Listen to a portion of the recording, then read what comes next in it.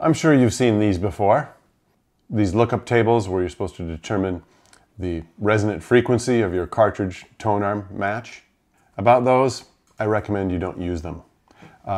They're actually based on some flawed assumptions that I'll go into partly in this video and in subsequent videos. The way you're told to use these is you're supposed to add up the total mass of your cartridge plus the hardware to mount the cartridge and the effective mass of your arm, and then you determine what you find out from the cartridge specs what the compliance units are, and then you use the lookup table to determine what the resonant frequency will be of that spring system.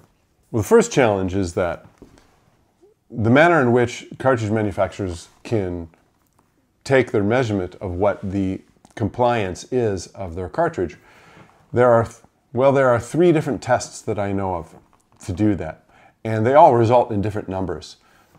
So in order to have a useful compliance figure, you have to know which of the 3 tests that use, and then use, depending on which test there it is, then use an adjustment factor to equalize the results across the 3 different types of measurement processes.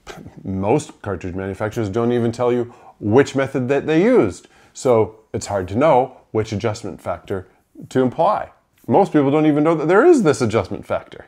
And the differences are actually pretty big. Some of the adjustment factors are by more than a factor of 2. So the usefulness of these tables I find somewhere close to 0. In order to find out the resonance of your cartridge tonearm match, you'd be much better served to use one of the test records that has the resonance tests on them that determine both on the horizontal and the vertical what the resonance is of your cartridge tonearm system. I'll go more into this issue on subsequent soundbite videos, but for now, just put it in your head that these lookup tables, they're really not worth much.